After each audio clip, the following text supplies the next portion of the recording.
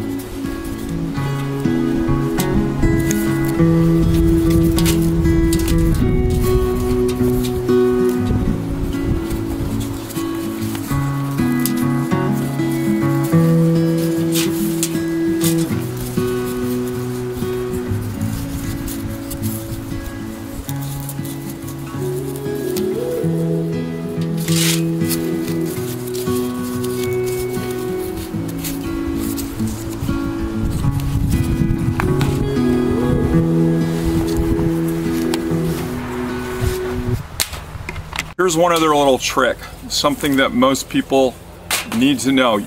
This is also the knot you use to carry your little piece of rope around. So you have one that is about the length of your arm. You put it in this configuration and you put it through your loop on your belt and you tie that, and I'm going to show you here in a minute, the same way.